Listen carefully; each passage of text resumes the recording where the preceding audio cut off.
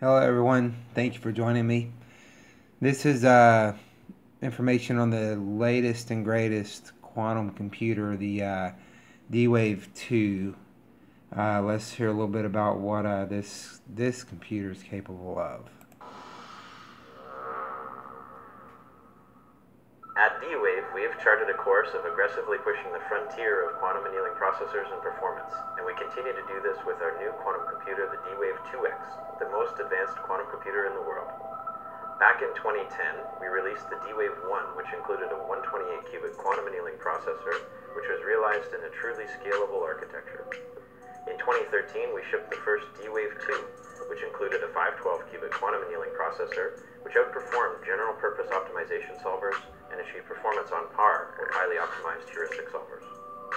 Now, in 2015, we have announced the D-Wave 2X, including a quantum annealing processor with over 1,000 qubits, as well as many technology improvements aimed at boosting quantum annealing performance.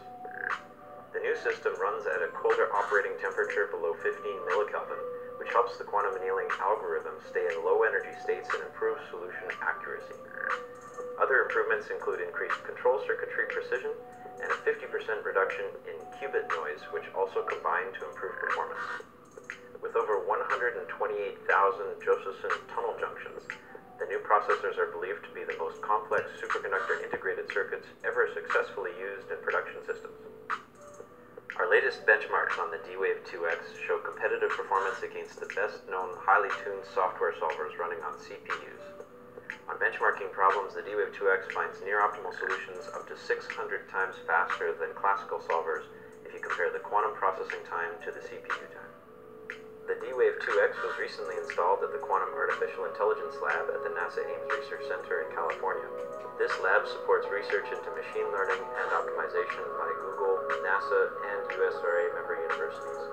Our new agreement enables Google and its partners to keep their D-Wave system at the state-of-the-art for up to 7 years, with new generations of D-Wave systems being installed at NASA Ames as they become available.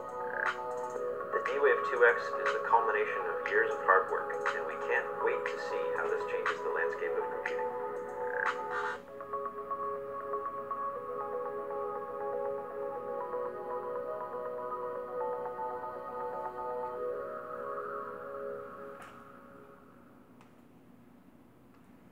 Okay, now let's find out what quantum tunneling and quantum annealing is.